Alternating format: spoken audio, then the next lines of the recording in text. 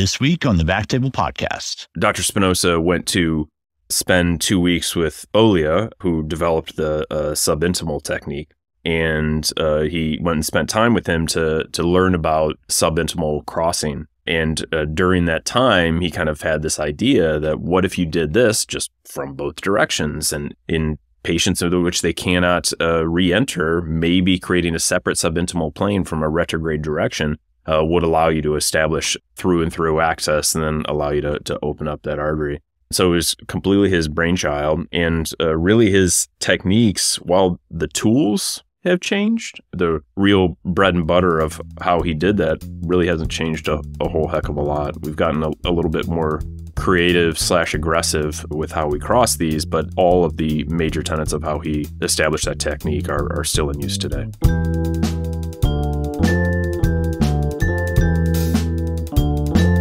Welcome to the BackTable podcast, your source for all things interventional and endovascular. You can find all previous episodes of our podcast on iTunes, Spotify, and on backtable.com. Now, a quick word from our sponsor. For more than a decade, Reflow Medical has designed and engineered medical devices that respond to unmet clinical needs. The Wingman crossing catheter with its unique extendable beveled tip and an expanded indication for CTOs. The Specs LP, created to meet the need for a low-profile version of the Specs shapeable support catheter. And the new line of Core catheters that answers the call for a suite of effective tools to use in challenging PCI procedures. BD understands that anything that can help to save time, space, and reduce complexity in the lab is essential. The Rotarex Atherectomy system is simple to set up and easy to use, with a small plug-and-play capital component and reusable handle that is easily draped. In a healthcare environment where costs matter, all device-related accessories are in each catheter set at no additional charge, including the Rotarex guide wire. This device is not for use in cardiopulmonary, coronary, cerebral, iliac, renal, or venous vasculature. To learn more, visit bd.com/Rotarex. Click the link in the podcast notes for instructions for use for indications, contraindications, hazards, warnings, and precautions. Now, back to the episode. I'm Dr. Baheti coming to you from Tacoma, Washington, and my guest today is a friend of the show, Dr. Luke Wilkins. Thank you. Thank you for that introduction. I appreciate it. Friend of the show. Is that like next level status? Is that like a bump up from just a guest? Okay, I'll take it. Yeah, it's kind of like the gold MVP version of BackTable. I feel like I should put it on my email signature. Exactly. He's coming to us from Charlottesville, Virginia, at the University of Virginia. Luke, thanks so much for being on the show. Thanks for having me. Okay, our topic today is the Safari technique and procedure. We can jump right into it. Luke, for the uninitiated, what does Safari stand for? Safari stands for subintimal arterial flossing with antegrade-retrograde intervention. And what are the tenets of the technique? So basically, the major reason for doing a Safari is when you have a long segment chronic total occlusion or a CTO, and you are unable or cannot enter from a antegrade approach, re-enter the true lumen, that is. So there are a variety of re-entry techniques and tools that are available, but there are frequently those are not successful for getting back into the true lumen. So you need another approach to be able to cross these long segment CTOs. I see. Okay. Can you go a little bit into the development of this technique? I'd love to talk a little bit about the history of the procedure and how it was developed at UVA. Sure. So, full disclosure, I was not here at UVA when this technique was developed. It was first published in 2005, and I think the folks that were here at UVA who developed the technique started kind of in 2003, which is when I started med school. So it was a little bit ago. And it was one of the former interventionalists here, Dave Spinoza, and actually another full disclosure, you should be, the person who should be talking about this is either Dave Spinoza or Fritz Engel, and I'm just a lowly disciple. Well, gee, I guess I got to get them on the show now. But they're not friends of the show, so it doesn't count. So I asked Fritz about this, and this is something that we've talked a lot about a kind of development of Safari and how it all came about. And so the story is that Dr. Spinoza went to spend 2 weeks with Olia, who developed the subintimal technique, and he went and spent time with him to learn about subintimal crossing. And during that time, he kind of had this idea that what if you did this just from both directions, and in patients in which they cannot re-enter, maybe creating a separate subintimal plane from a retrograde direction would allow you to establish through and through access and then allow you to open up that artery. So it was completely his brainchild, and he worked through a lot of the kinks of the procedure and completely developed it and published his findings back in 2005. And really his techniques, while the tools have changed, the real bread and butter of how he did that really hasn't changed a whole heck of a lot. We've gotten a little bit more creative / aggressive with how we cross these, but all of the major tenets of how he established that technique are still in use today. Okay. So let's talk a little bit more technically. When you've decided you're going to do a Safari procedure, your antegrade approach has failed, what tools do you need? Yeah, so first going through like an antegrade approach and failing, what does that mean? And so different people have different levels of tolerance for the number of devices they will try to re-enter the true lumen prior to quote unquote giving up and trying from a retrograde access. I think part of that depends on where the lesion is located, level of calcification, how large the true lumen is at the re-entry point, and probably what time of the day it is. So all of those kind of factor into whether or not you're going to access from below. So my usual just kind of broad brushstrokes, I would say I usually try if I'm unable to spontaneously re-enter into the true lumen, I will try a re-entry device. My usual go-to is Outback. If that is unsuccessful, I will consider possibly using an Enteer balloon, and then I usually have low threshold for just moving on and getting retrograde access. So my usual approach is accessing either a PT or a DP, depending on how the lateral foot arteriogram looks. I use a 4cm micropuncture needle, and I use a exchange length Nitrex. So I use an exchange length because in the event that we are able to get subintimal from below straight away through the needle and get up into the subintimal plane and get into the same subintimal plane where you are coming from an antegrade direction, then you don't want to have to go through the process of exchanging for a longer wire. So that's why I use an exchange length. How often does that happen, that you get back into the same subintimal plane from below as you are from above with your access? Knowing my history, it happened once, and therefore I'll never ever not have an exchange length. But yeah, it doesn't happen frequently, but it's nice to have it there just in case. And usually what I do is get access, Nitrex up, it runs into a blockage, take needle off, and then I bear back a crossing catheter. My usual go-to is CXI. And so then I'll take the CXI up to where the Nitrex is kind of buckled, either at the level of the occlusion, the distal aspect of the CTO, or if it happened to go into subintimal plane, I'll take that crossing catheter into the subintimal plane, then I'll exchange out for a more appropriate crossing wire. All right, so that's your below hardware. What do you have from above during this whole time?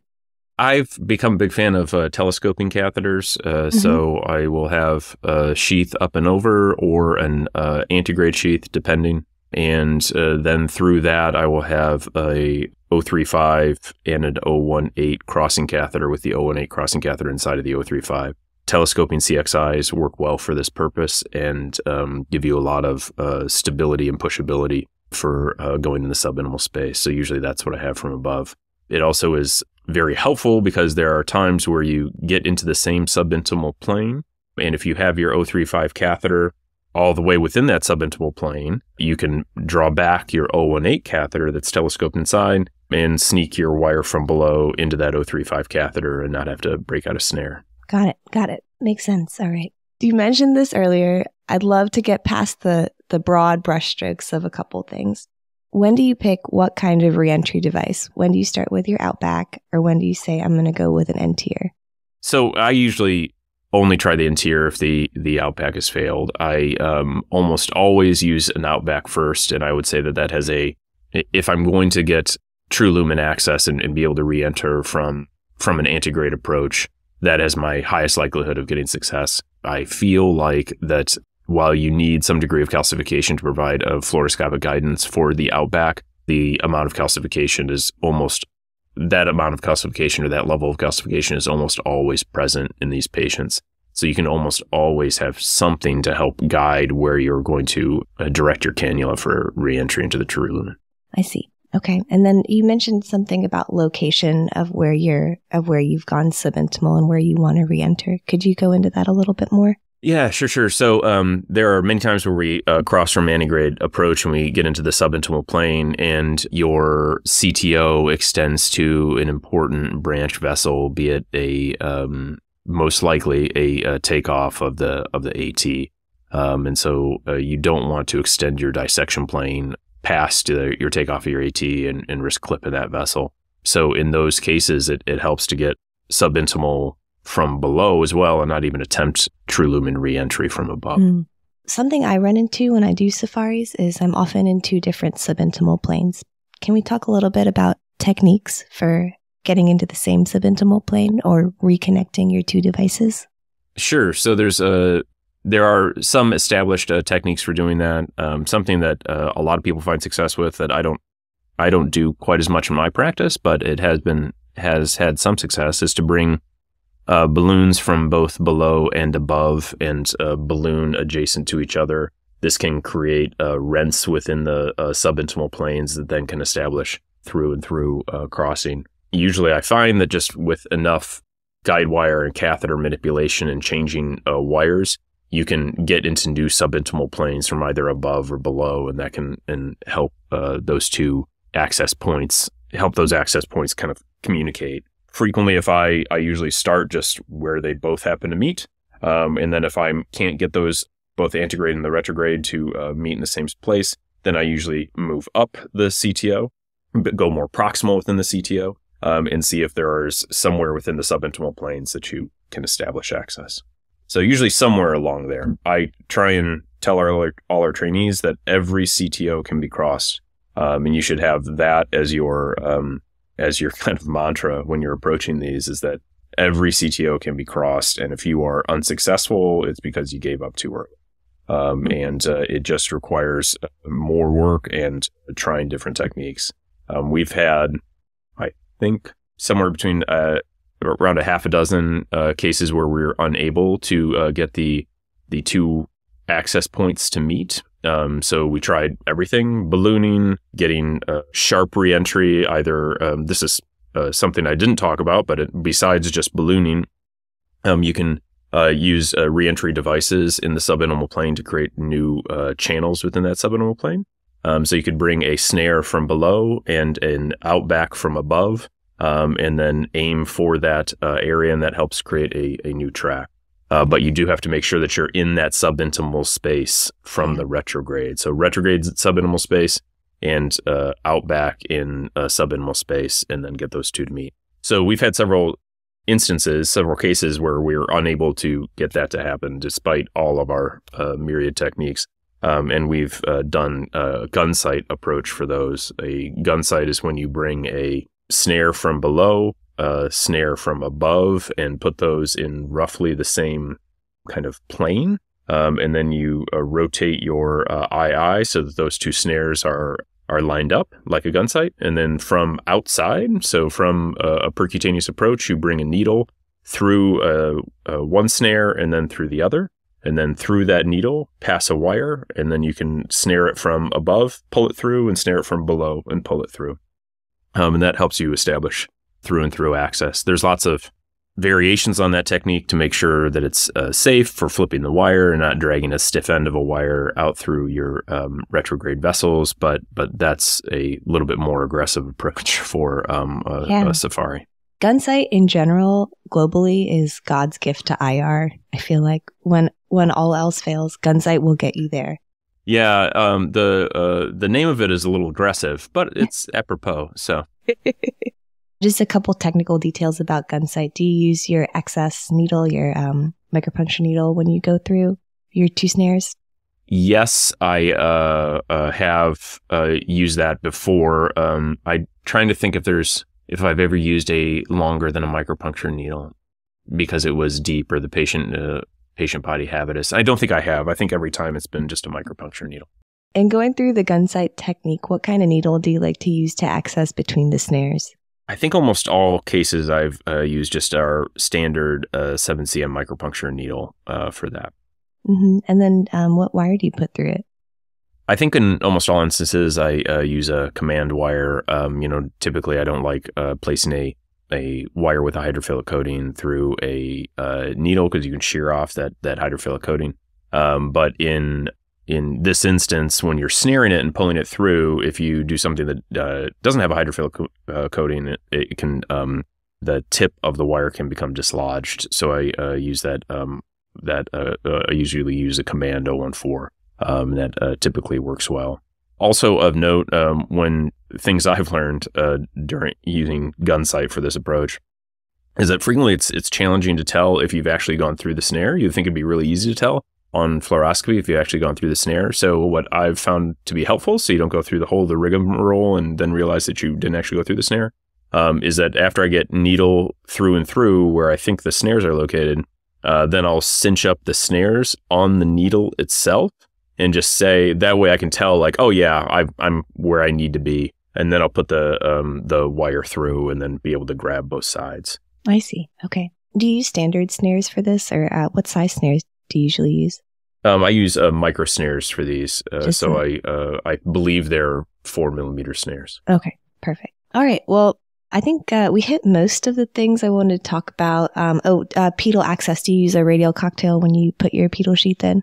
I do not. I saw that you had that question written down, and I tell you, I don't use any cocktail down in the pedal side. I think that there are endovascular proceduralists who do a lot of pedal access and are very strong advocates for treating from a pedal approach. And I think that the literature is kind of still in development for doing a lot of these endovascular procedures from a pedal approach, but I do think that it likely has merit in a variety of circumstances.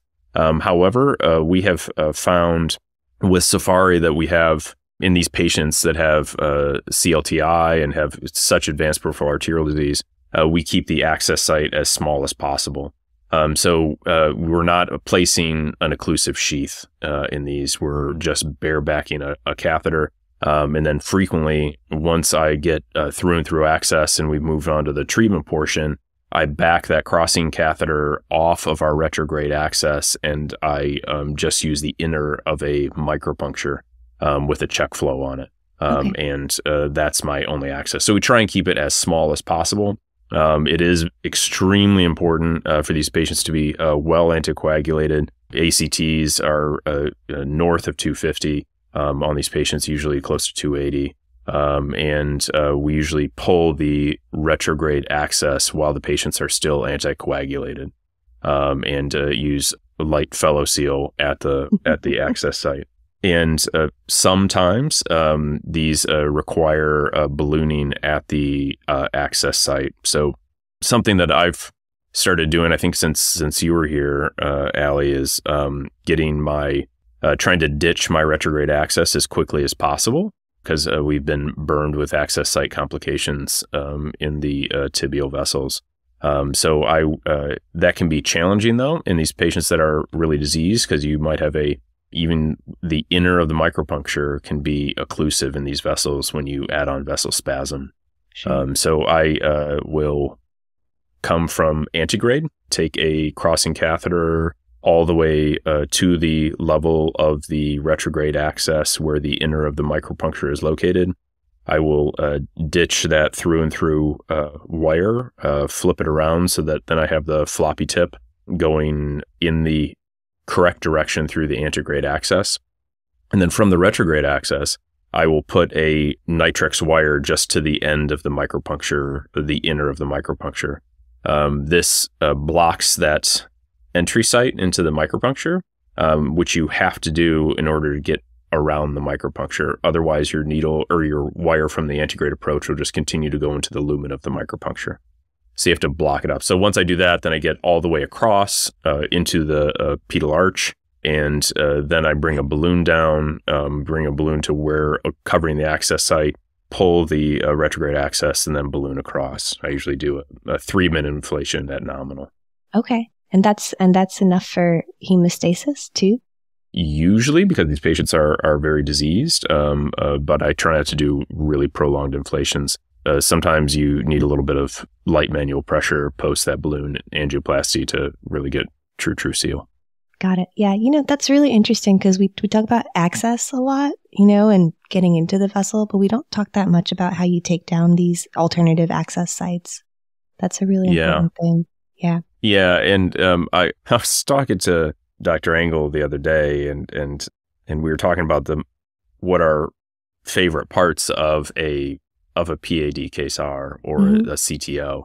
And, my own bias is that my interest really drops off after we get through and through access. After you've established access, I feel like that's the best part of the procedure is over, even though that's, you still have all of the treatment. You still have to completely open. You have to drop stents. You have to close everything. But my interest just, it drops off so precipitously. And so I recognize that about myself, and I know that I need to still stay engaged that's the funnest part of the procedure is because once you get through and through, then you're like, oh man, then we didn't think we could do that. Now look at that.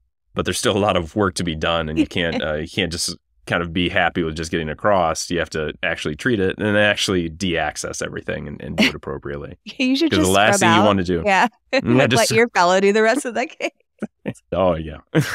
And there are many times where these cases aren't exactly short, but you really do need to be very vigilant because you can put in a lot of work and then just with a couple mistakes, really hose a lot of your runoff vessels and take away all that work that you just did and turn a long segment CTO into a long segment CTO revasc with embolectomy or with reestablishing access in the retrograde access. So you really, even though I joke about my interest waning, you really do need to be very cognizant of all the procedural steps that take place between getting access through and through and actually wrapping it up.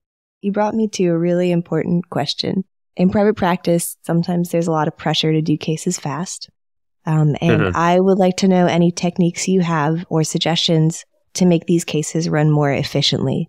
So that is a really good point. We have the luxury of being in an academic setting where, we take time to teach and we allow the procedure to take a little bit longer than it normally would because we're training. And that's not only are we training fellows and residents, but we have medical students and we have technologists, a training program. So all the technologists are learning along with the process. So it is probably a lot more steps, or not a lot more steps, but a lot more involved when we're in an academic setting.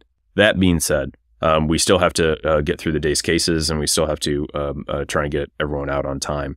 So some things that I feel have been helpful are making sure the foot is prepped before the case is started. That sets the tone, right? Everybody knows that. And I always, it not only does it set the tone, but I feel like it wards off evil spirits.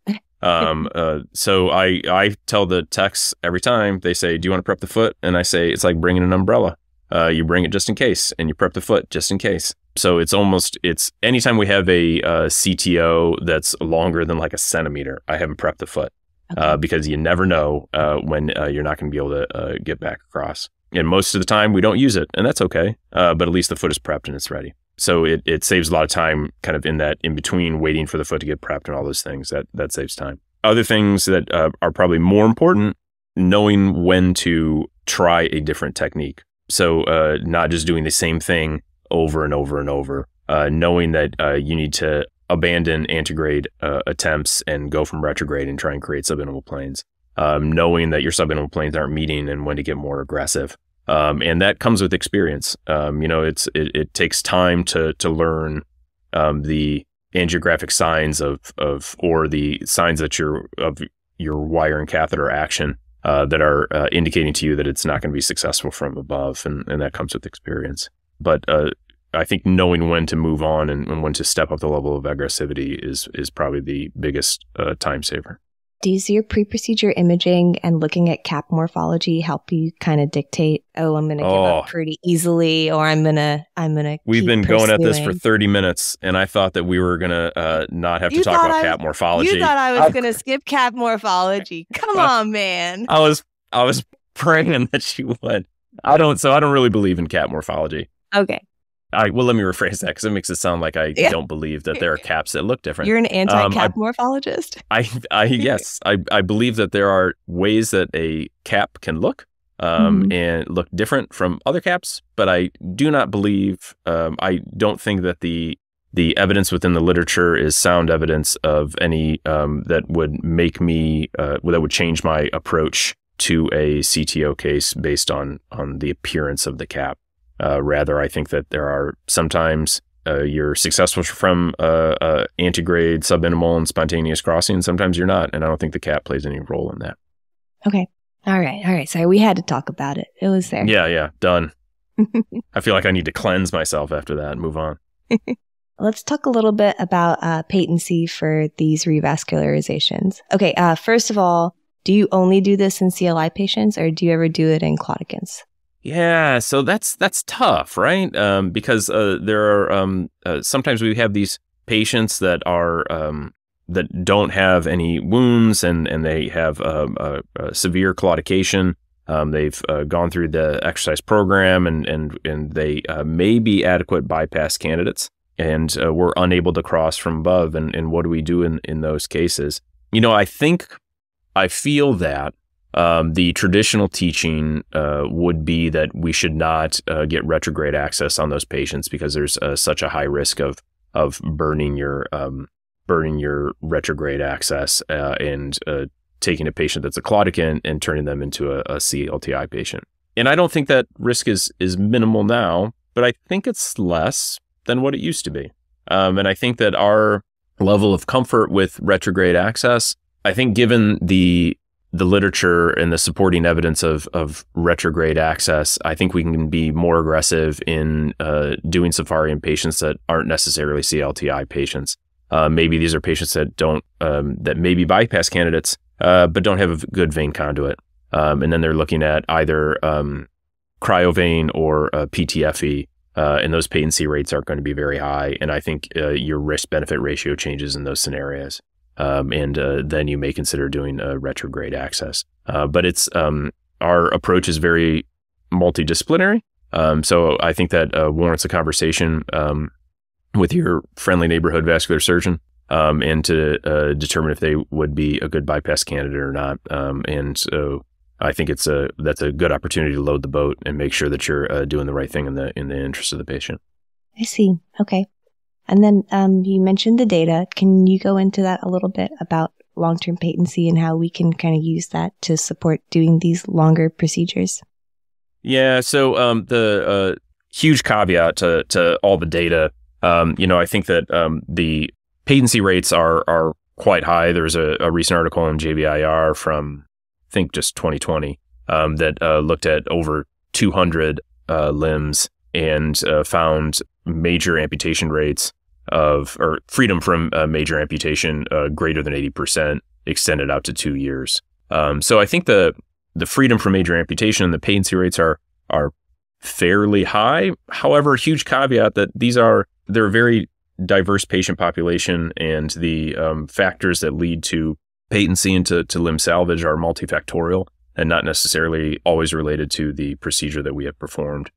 For example, how long is the CTO that you've revascularized? What type of stent did you place? Was it a drug-eluting stent? What was the health of the underlying vessel? Was there a significant amount of atherosclerotic calcification? What was the runoff like? Was it a 2-vessel runoff, 1-vessel runoff? Was there a significant amount of calcification? Did we have a complete pedal loop? There's all sorts of things. So it's hard to look at just these patients that have had a Safari and determining the efficacy of that procedure in that patient population with the numbers that we have. We'd need a much larger database to look at with a more consistent approach to treatment of these in terms of establishing luminal gain with either stent, angioplasty, drug-eluting stent, et cetera. So the variables are too great to really draw any significant conclusions. That being said, in this patient population, I think that Safari has been a complete game changer for limb salvage, and has shown a lot of very, very good results in this patient population that doesn't really have a lot of other options. Perfect. Yeah. So much of what we do in IR, right? We either deal with really healthy patients or we deal with people who are on death's door, I feel like. And a lot of times what we're doing is kind of like a last ditch effort, right? Yeah. And, I think that goes back to Dr. Spinoza when he kind of started doing this technique and this is really kind of speaks to the spirit of IR, is that he went to our surgical colleagues and he said, hey, all those patients that we tried to revascularize and they're not good surgical candidates and and we failed endovascularly and they're going to go for amputation, those types of patients, send them to me. Give us one last attempt to try and save their limb. And that's how the Safari technique was created, is that type of patient population that had no other options. And there are innumerable examples of that within interventional radiology, of interventional radiologists creating new techniques and using that to help a patient population that has no other real options, and completely revolutionizing the way we provide care. That's very well put, Luke. Excellent. I didn't even write it down. That just was up here. You're very fresh in the morning. You talk very well. You speak very eloquently. I understand why we always have morning conference in the morning. Right? Well, I wake up at 4. You're still doing that. This is like midday for me. I remember working night float and you would send me an email like at 4 and I'd be like, what is wrong with this guy? Why is he awake? Why is he texting me why is he messaging me about research projects at 4 o'clock? Because that's my me time. That's when that's when I'm productive. We talked a little bit about new techniques that you've developed kind of over the past couple of years to refine your management intraprocedurally. Anything else new that you've really caught on to and said, man, I really like this. It's worked for me more times than not. It's something that I want to incorporate into my practice. Well, we spoke about gunsight, and I think that has made a difference for some of these safaris that where we were otherwise would fail, and I think refining that technique has something that is still a work in progress, and these patients and these procedures don't come around very frequently, just because we've gotten pretty facile at doing safari, so it's really rare that we have one in which we fail. But I think kind of refining that technique is like I said, still a work in progress, and it's not as like most interventional radiologists. I wouldn't say I'm a thinker. You usually come up with an idea and then you think, oh, that makes sense. I think this would work and this would be effective. But one of the things that we didn't consider at first was the direction of where you place your antegrade and retrograde snares, the direction that you approach with your needle, and whether that makes sense from a hemodynamic standpoint. For example, if your snare from the antegrade axis was located posteriorly in the vessel, and your snare from the antegrade or from the retrograde axis was located anteriorly within the vessel, then you want your antegrade snare to be proximal to your retrograde snare and to approach it from a caudal to cranial fashion to make the most sense hemodynamically. Okay. Otherwise, you're going to have some funky right angle, or your vessel is going to make you can't see what Allie did, but she just did a check mark. And yes, your vessel would do something like that. And you want it to have a nice normal flow. And likewise, when we first started doing it, I put the needle across, then I snared one end of the wire, and then I went to go snare the other side and pull it through the retrograde. And I was like, well, this is going to be really traumatic. And so we're going to drag the back end of a wire out through a tibial vessel in a CLTI patient that needs every bit of their runoff. And what should we do with that? And so we snared the wire from the antegrade axis, pulled it all the way through, leaving about 5 cm of wire out percutaneously. And then we took a catheter and ran it all the way down that snared wire and then out through the percutaneous axis, and then flipped the wire around. So then we could grab the floppy end from the retrograde axis and pull that through, so it was less traumatic on the tibial. And so we have learned little things like that over the course of doing these procedures. Awesome. So I think it's more about technique refinement, not necessarily game changers in like the Safari was. But I think it's more just continued refinement of the technique. Perfect. Yeah. Well put. What's your follow-up for these patients?